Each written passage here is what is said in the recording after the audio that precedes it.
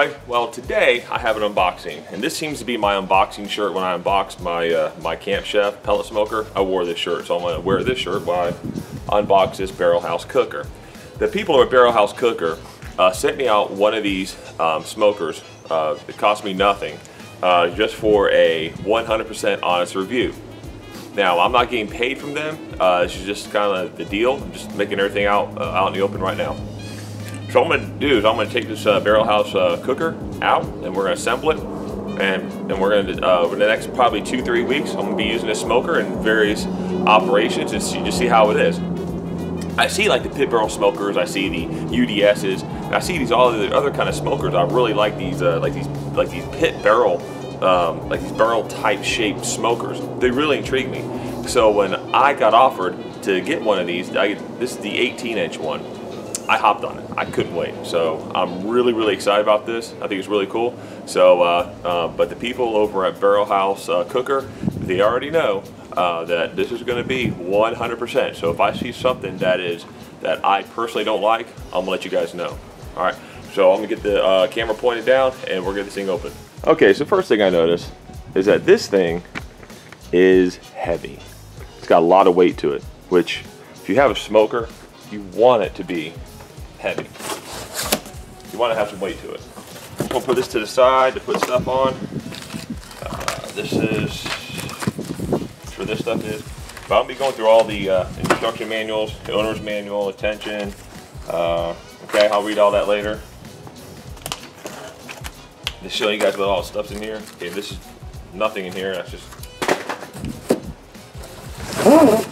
The packing is very nice. Okay, so this is the lid. That's pretty good thick steel. Now I have watched a couple of other unboxings of these, and so I think I got a pretty good grasp on what to do. Okay, this is the bottom. This is where the ash goes into. This is where your damper goes into right here to adjust the airflow. Okay, here's all the goodies right here. This is the damper that goes on the bottom. Right here, and you adjust the. I do notice that that's bent. This is bent right here, so that's not good. I don't think that's supposed to be like that. So that's broken out of the box right there. That piece is bent. That's not good. But I can always just hammer that straight.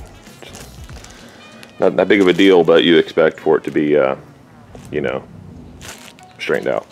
But that's minor. Here's all the hardware.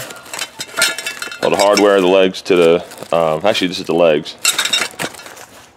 Now what I am noticing is that the thickness of this metal is pretty thick. I'd say probably about 14 gauge steel, I'd say. This is the charcoal basket. It's higher on one side here. This kind of sits down. You got two grooves here. It kind of sits down here on the bottom one. Yeah, so that's that. This thing here will probably be wearing out. It's pretty thin. So that's probably going to be, I'll probably have to order another one of these. Probably within a year, I'd say, if I use this thing a lot. I'll have to order another one of those. Oh, my son and my wife are getting on to me because I point at everything. I'm like, I can't help it. I talk with my hands. Okay. Next thing here is this is the H-frame. This is where you hang everything from.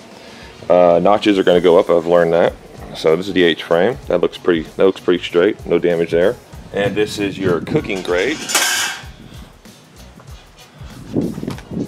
Okay. Once again, if you do a lot of cooking on this, this looks like it's going to wear out probably maybe kind of quick. I wish this here was maybe a little bit thicker, you know, gauge steel, maybe a little bit thicker. That'd be good, but you know, just giving my own opinion. It's one guy's opinion. And now for the big kahuna. All right.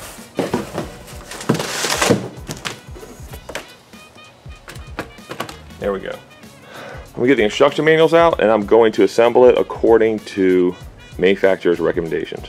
All right, so the first step is we're going to put the handles on.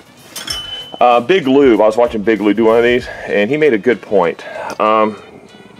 the ones, you have 3 different kinds. You have 2 that are angled in, right here. You have 1 that's straight across. This for the lid, to pick the lid up. This is for the side, the handle right there, okay? Tools you're gonna need. You're gonna need a 1/2 inch. You're gonna need a 1/2 inch ratchet, and you're also gonna need a Phillips head screwdriver. I didn't know if they send any kind of wrenches or nothing with you with this, but just make sure that you're prepared with that, because I don't see any a wrench or anything of the sort to put this thing together. And this is all the hardware that you need. Just some screws and washers, and that's about it. So this is gonna be pretty simple. So I'm gonna assume that you're just gonna put the washer on there like that. Let me see what it shows on here. Yes, precisely. So it's gonna be washer, a washer on top of the screw. Then you're gonna put the handle on, the angled part in. You're gonna go on the inside here. I probably want to screw them all the way on.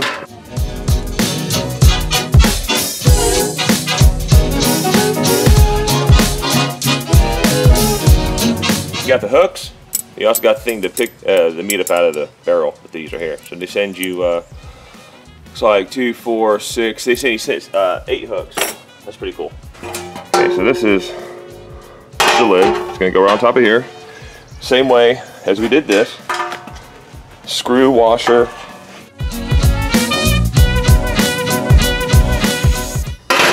Okay, I'm gonna continue to do the other handles the same way, and I'll be back for the next step.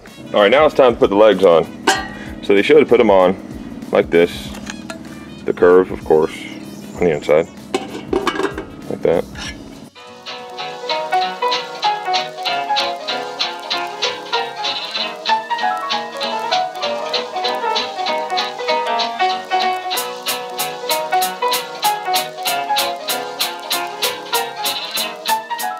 Update, I read the instructions a little bit more, and it says that this is for the legs here, is a 10 millimeter.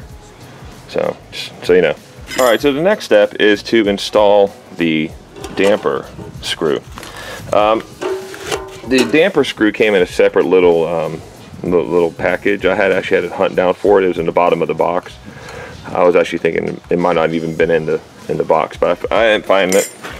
It wasn't with everything else. So we're just gonna put a little screw in here. It's gonna screw it all the way down, and it doesn't attach to nothing.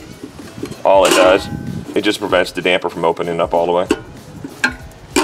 There we go. So this is the bottom. Look at the bottom of it. Okay, so this is as you open up the damper. Prevents it from opening up all the way. This is the top part of it. This here goes by your elevation. I'm in Florida, so I'll be 1 notch. So there we go. I think that's that for that right there. Next step. So the next step is to install the temperature gauge. I'd like to point something out, okay? 700 degrees. If this thing can get up to 700 degrees, that would be sick. Because I know if you get the 500 on a regular offset smoker, you're doing some major damage to your smoker. But they're saying 700, that's just crazy. So what we're going to do is to get the rubber ring to put on here, put it right around there. Insert that through the top. Just whatever way you want to put it. So I'm going to put it about like right there. Flip it over. And then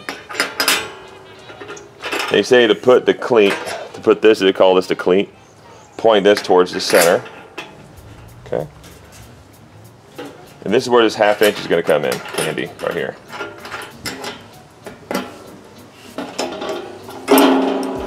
If you're wondering, this hook is to hang the lid on the side like that. That's what that hook's for, right there. Haven't seen anybody else demonstrate that, but that's what that hook's for, to hang it. There you go. Gonna go through the instruction manual here real quick. Okay, so this is what they explain here about the elevation air intake settings. 1 dot 0 to 2,000, 2 dots 2,000 to 5,000, 3 dots 5,000 to 8,000 feet, and 4 dots is 8,000 to 10,000 feet. Or if you just want to get your smoker higher, you just open up that damper, of course. So that's what that looks like. They can even give suggestions on how to hang the meat, which I like. especially since I've never had one of these. Lighting and fuel, cooling removal, accessory wand. And then here's other things. You can convert it to a hibachi grill. This is 3 different settings that you can do it: to hang, to smoke, and also to sear, which is pretty cool. So, all right, there's that.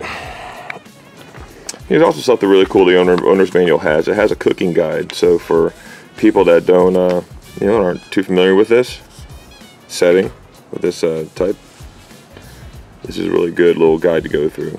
It has everything on there: kebabs, pizza, pork rib, shoulder, pork tenderloin, tri-tip, turkey, and whole chicken. I might be doing a tri-tip here soon on this. So that's another cool feature. I like that.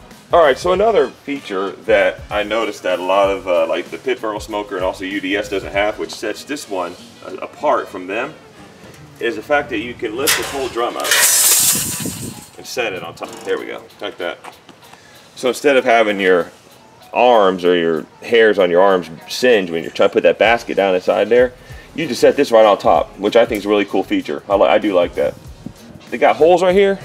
See, you got some holes right here. I think that's probably for venting, I would say. I don't know if you can put a bar through there and hang up some more stuff. Let me ask for the H-frame. Let's find out. So this is the H-frame. This is what you hang everything on. So if you want to hang something, you hang it like that. Yeah, this has got to be for venting. It has to be for venting. You know, I could probably even modify this thing. Now after I have this thing for a little bit, I'm going to do the requirements are that they want me to do. And then I'm going to mod the crap out of this thing. I already see what I'm going to do. I can picture a Gabby's grill, 18-inch Gabby's Santa Maria grill on top. Oh man, this is awesome. I'm getting so excited. And here's the, and if you want to, here's the thing, if you want to grill, if I want to put the, if I want to do the, like a, what you call it, the Santa Maria on here, I put right here, probably put the coals on top right there. Well, actually, this right here, that's for the coals. I'll figure this thing out. I got it. This goes down inside here.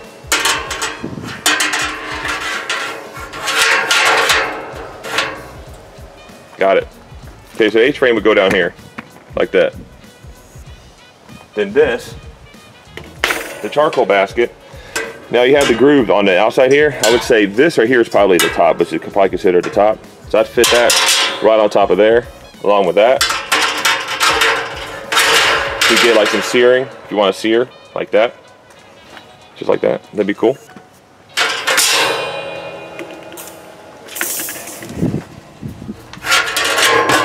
Then if you want to, all right, it's flat right here on the side. It's flat right here, so whenever you take this thing out, make sure you pull it, have this flat side in. I just realized that. But that's what the basket looks like on the inside. Down like that. If you want to smoke,